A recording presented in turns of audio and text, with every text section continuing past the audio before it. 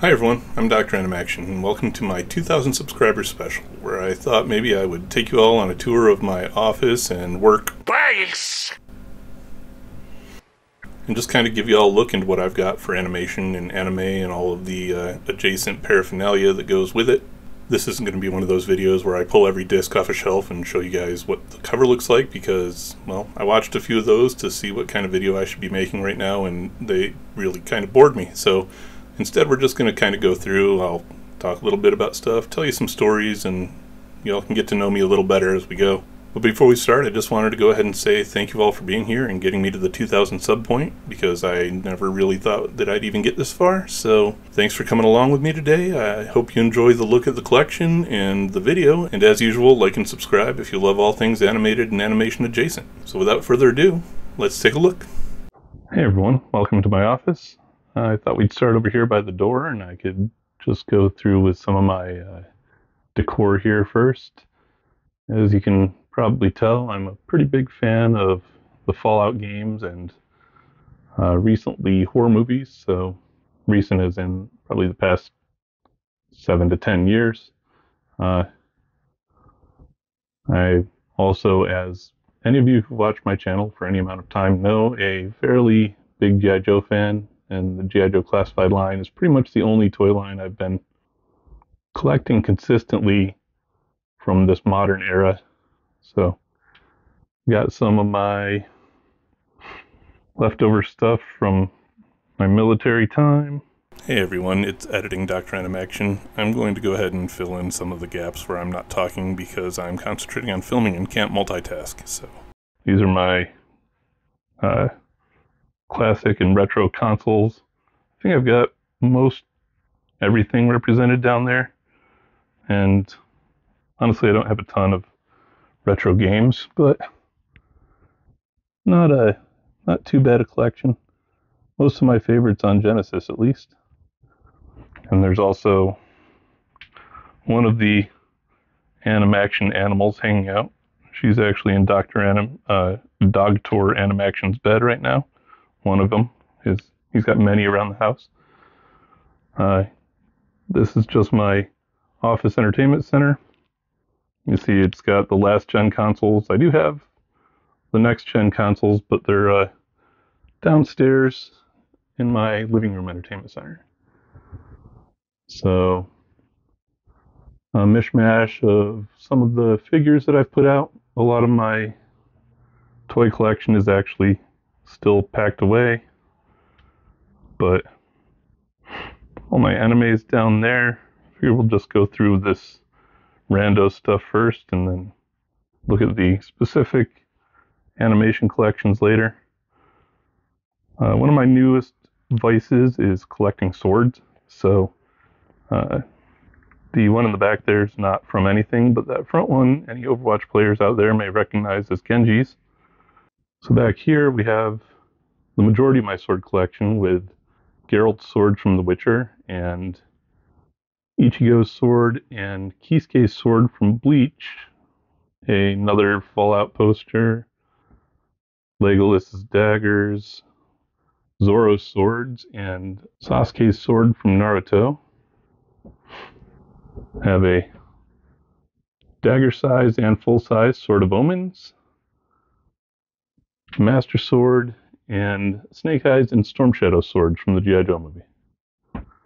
And then my arcade one-up collection of Simpsons, X-Men, Ninja Turtles, and Marvel superheroes, even though I'm, as I've said in the past, not a huge fighting game person. I still like that one, and it's got that Punisher game on it, which is a side-scrolling beat-em-up, and much more up my alley. And over here, I've got my framed G.I. Joe catalogs from the toy inserts back in the day. When I was a kid, I used to spend hours flipping through these, daydreaming about all the various toys in the series. So, as an adult, I collected them all back up and framed them up so I could look at them whenever. I have my collection of books, which, for those of you who are interested, Sir Terry Pratchett is easily my favorite author of all time. So a lot of his works on here, and then some Star Wars stuff. You know, a typical nerdy bookshelf. Douglas Adams, Ari Salvatore, and then a bunch of comic-y type stuff and some RPG stuff down there. Those are my two original manuscripts for the two books I've finished so far, one of which is published, and actually, right there, if you're interested, check it out. I think it's half decent. And then here's my workspace with all of the various Dr.Animaction and related websites. So this is where I do all of my recording and editing. All right, so first off, I have all of my Studio Ghibli collection kind of separated out, and my Star Blazers collection because it takes up a whole lot of shelf space, and then a couple of other 80s related properties like Gatchaman and Machine Robo up here, plus a selection of live action anime films. So you can see some of my anime collection, Cowboy Bebop being one of my favorites, Trigun another, and of course Gatchaman. And then moving down, starting at the top, I've got part of my anime movie collection. I kind of separated out the movies from the series not too long ago. But these first few shelves are generally all movies. I'm sure if you guys slow down the video and take a look, you can see some notable gaps in my collection. But and then moving down, I start actually going into series instead. Let me know if you think I need to move AD Police down next to Bubblegum Crisis because, you know, they're part of the same series. So I only have the Astro Boy 1980 series, unfortunately. That's one I need to expand on. Big O is one that Toonami watchers probably remember. Toonami really had some awesome anime as its run kind of went on, and Big O was absolutely one of my favorites. Another one that I really enjoyed you'll see coming up later on the shelf called Wolf's Rain. I just recently completed my Bubblegum Crisis collection there with Bubblegum Crisis 2040. I had the original in both sets of AD Police, but I was missing that one, so that was a nice add. And then I have some space here because I haven't rebalanced yet, but I recently changed my Arrow Echo 7 collection to the Blu-ray instead of the individual discs, so it freed up a lot of space for me. If you're noticing all of My Hero pops, but you're not seeing any My Hero on the shelf, it's because I have them all digitally. I did the same thing actually with Ghost in the Shell. I had all of the standalone complex on individual discs and recently upgraded to the Blu-ray collection. It's just one of those series that the price has never gone down on. So here's some more longer form series that I've got to work my way through, like Hunter x Hunter and Inuyasha. But generally, I've watched a good portion of these. There are some I just haven't gotten through yet. Anybody who has not seen Mongolian Chop Squad, or Beck if you prefer, I absolutely recommend this one. This is one of my favorite anime of all time, so highly recommended. Give that one a watch. Neon Genesis, I honestly just caught up with and watched the full series, though I haven't finished watching all the movies and anything like that yet. It's a little hard to see back there, but Outlaw Star was another of my favorite series that ran on Toonami. Yeah, just a little bit of everything. Recently completed my Sailor Moon collection, so that should be all 5 seasons and all 3 movies from Sailor Moon there. Sergeant Frog is another guilty pleasure anime of mine. Really enjoy that one, and the kids are kind of fans of it too.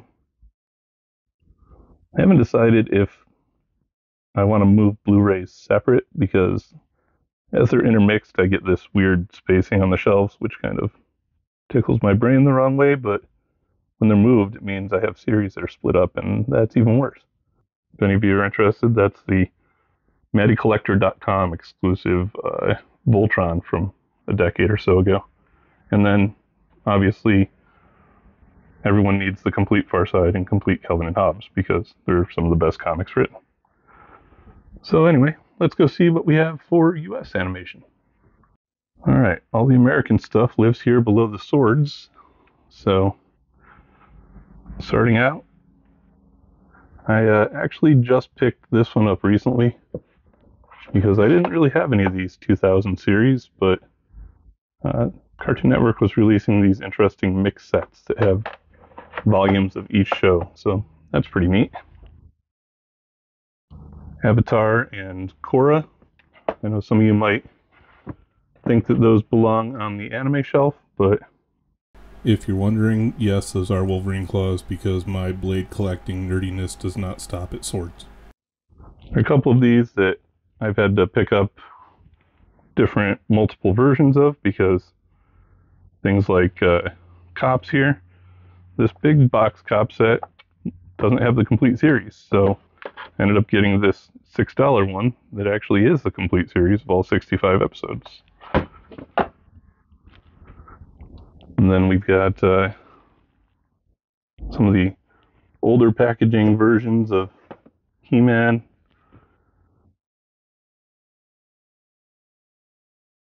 Again, yeah, Mask. I had this collection first, which is the expensive American one, but doesn't contain the last 10 episodes of the Mask Racer series, so I ended up having to pick this one up, which was like a $10 Region 2 version that does.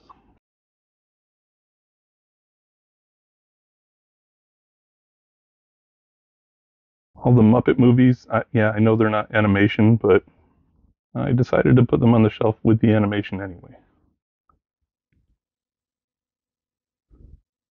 Rambo, I was lucky enough to collect before all these went out of print, because I think the only way to get them is on these individual DVDs.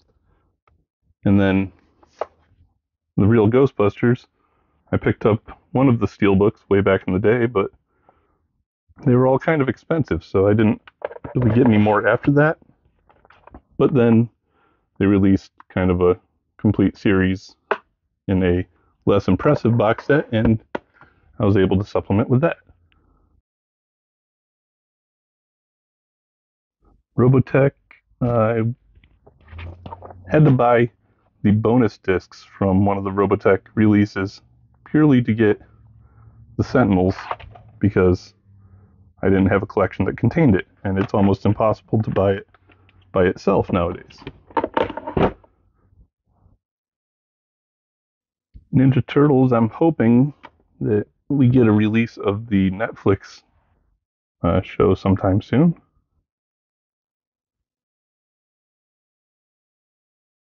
I also would have liked if we'd gotten the Japanese series of Transformers all dubbed, but unfortunately all of my copies are sub only, and well, I don't often read while I'm watching shows, so that makes it difficult on me. And then I also have all of the tin versions of Voltron, but learned the other day that one of my discs in season 5 is all scratched up. Super sad. So then I've also got my US animated movies on their own shelf, just to kind of keep them easily separated and easy to grab from. Although they don't all fit on one shelf, so the overflow ends up down here next to the series. And then on the bottom, I've got all of my Marvel animation, which I wish Disney was better about putting out all of their Marvel animation on DVD. And then all of my Star Wars animated series, with all of my Star Trek animated series up here on top. I've been really loving Lower Decks, but as a Rick and Morty fan, that's probably not surprising. And this original 70s animated series container is probably one of the coolest boxes I've ever gotten a DVD set in. So, alright, we have one more stop, and let's head over there. And then this is the closet in my office where I keep some of the overflow. All of my PS4 and Xbox One collection are in here, with the new gen games downstairs. I also keep the long-running anime collections in here, so Bleach, One Piece, Naruto, Fairy Tail. And then I have a decent chunk of my board games hidden here behind the Brotherhood of Steel flag, another Fallout reference for you. So I need to expand my social circle so I actually have somebody to play board games with, because I don't get to play them quite as much as I'd like, but here they are. Some comics. I have my HeroClix and assorted other miniatures games up there. And that's about it. So let's go ahead and get into some of the actual animation. Alright, so lastly is this shelf that you might have seen earlier when we were in the closet here, but I just honestly put this one together today. It's got all of my Dragon Ball, all of the Ultraman that I collected from that ridiculous sale that Best Buy had recently I told you all about, and then all of the DC animated movies and series that have come out from them in the past however many years, which is honestly quite a lot. They've been pretty prolific, but their output's been really pretty good. Oh yeah, and I guess I have one other thing to show you all too, because Dr.Animaction and his brother have decided to make a guest appearance. So say hello to everybody, Dr.Animaction and weird lab assistant guy. I don't have a nickname for that one yet. If anybody's interested, his real name is Luffy. Normally Luffy hangs out with Mom while the doctor hangs out in here with me, so she had to lock herself in a different room to get him to make a video appearance. And that's it. I hope you all found the tour interesting and had some fun on it. I always like it when I get a chance to talk about any of my stuff or my collections, so I appreciate you all taking the time to listen. But on that note, stay around and keep an eye out for the Dino Riders Deep Dive and Tokusatsu in America coming up sometime soon, hopefully, in the second half of 1996 this weekend. Thanks for watching, everyone. Stay tuned, and stay tuned, as in cartoons. Later.